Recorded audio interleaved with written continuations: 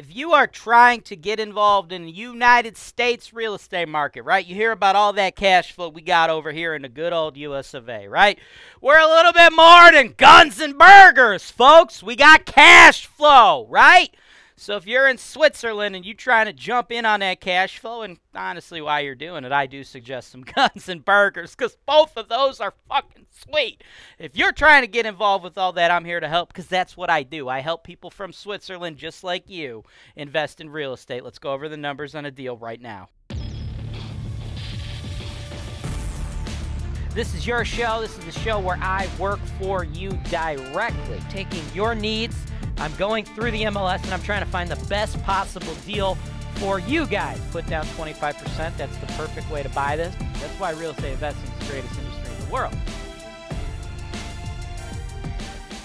Welcome to the show. Today, people, today is the day for all my people out there in Switzerland, right? Because I work with people everywhere. And today I'm working with my man Hendrik. Dude from Switzerland who's all about that cash flow. He's like, Jay Wise, give me that cash flow. Give me some guns. Give me some burgers. All right, I lied. He didn't say anything about guns and burgers. I literally made that up right now. But you know what? I feel it in my soul. Like Hendrik likes guns and burgers. But that is not what we're doing today. We're not talking about guns. We're not talking about burgers. We're talking about being able to invest in the United States real estate market from Switzerland. And Hendrik's got a problem that I think a lot of you guys out there in Switzerland are going to have. U.S. banks are like, no, you know what? Tough. We don't want to loan money to somebody all the way out there in Switzerland. If they default on their loan, way too hard for us to, track them down, enforce it, get our money. Just from a ROI standpoint, doesn't work for us banks, right? Anybody out there who's in Switzerland who's tried to get a loan in the United States, you're having a lot of trouble, right? Don't worry, I got a situation here. I'm going to solve that problem. We're going to look for a seller who's willing to be the bank for you, right? Who needs a bank when the seller wants to be a bank, right? So, Hendrik, you got a problem. You're all the way in Switzerland, and U.S. lenders are like, ooh, dude, Hendrik, we don't know about you, dog. It's tough. You're kind of far away, okay? That's your problem. Can't get financed. Seller, he's got a problem. He can't seem to sell his house. So, we're going to combine you guys' problems and solve the deal. Now, this is a deal I looked at a little bit of ways ago, right? Did not work out a closed transaction with my last clients, but I think this is the kind of investment you want to try to go down. But here's the thing.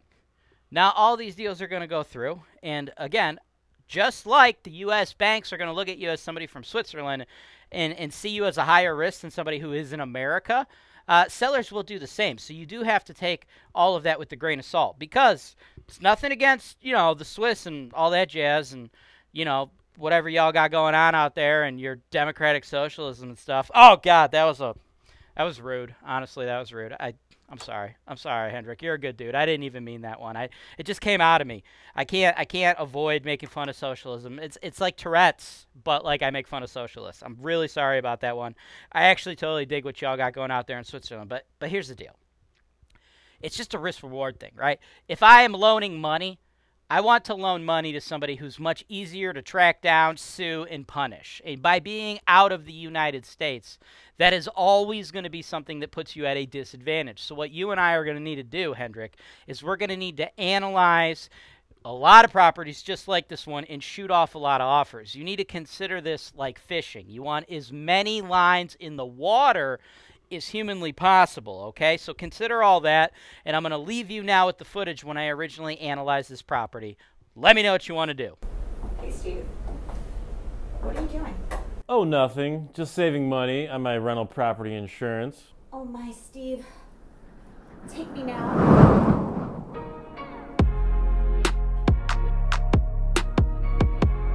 HoltonWise, real estate investing made easy. Wow, I'm so glad I clicked that link below. Welcome back. Let's jump into the numbers. Let's really break this thing apart piece by piece, okay? 1148 West 11th, Lorain, Ohio. 44052. It's been on the market forever.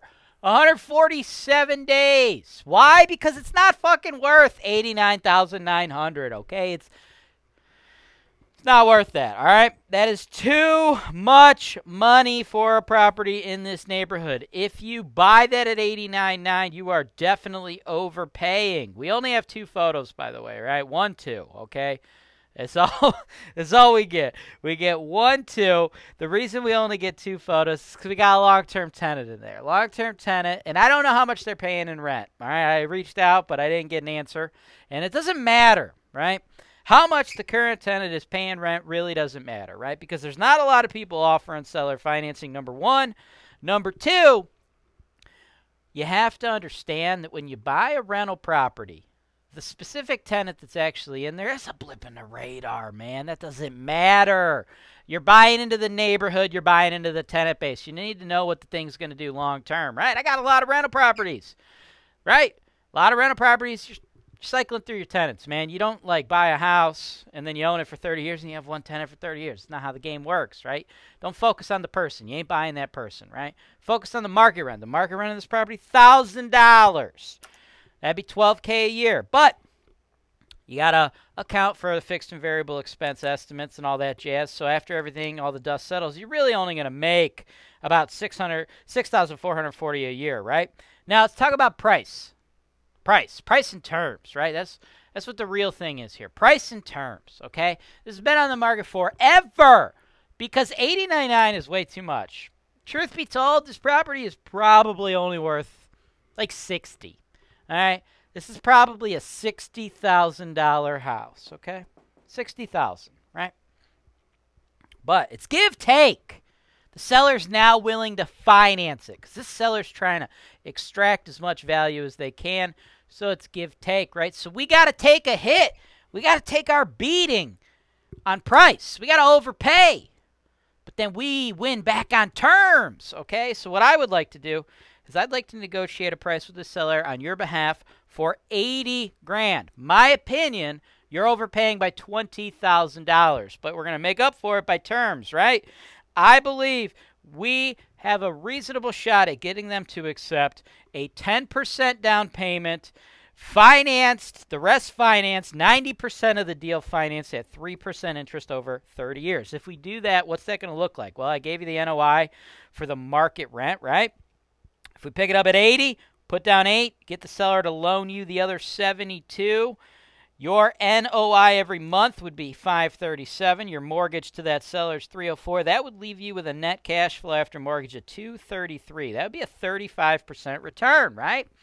So you could do a situation like this where the seller, they get more money than what their house is actually worth, win for them, and then the win for you is you're able to, if you can get the rent up to market rent, pull off a return that you couldn't have otherwise got if you're focused on trying to get a bank loan and you can't qualify, right? So it is a win-win, but you have to understand as the buyer, you're not yet up to that $1,000 a month rental, right? It could be a long-term tenant at like $700, $750, $800, but it doesn't really matter exactly what it is because the end goal, I just gave you what the end goal is.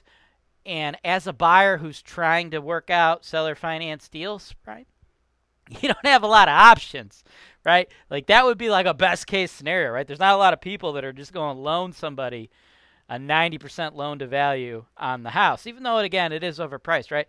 But you're able to make something out of nothing, right? When I first got started in my career, I was able to utilize regular financing, but a combination of that along with the seller financing, right? These are nice toolkits, right, to utilize in your investment business, right? Because here's the thing. What people don't understand, right, these bank loans, they're the best loans there are. But here's the thing. You can get these awesome residential bank loans. You can get up to 10 of them, right? 30-year fixed interest, low interest. Number one, you got to put down 25%. We're trying to convince the seller to give us better terms. Give us only 10%, right? The other thing, those amazing bank loans, you only get 10, right? I think I said that, right? You only get 10. I should say it twice. I should say it 3 times because that's really important. You only get 10 of those, right? But you know what's great about seller financing? It don't count. You get as many of these as possible, right? So whenever you have the ability to jump on seller financing, even if you got to pay a little bit more, you should do it, right? Because you're turning something out of nothing. Thanks for watching. Subscribe to HoltonWise TV for more financial information, education, and entertainment.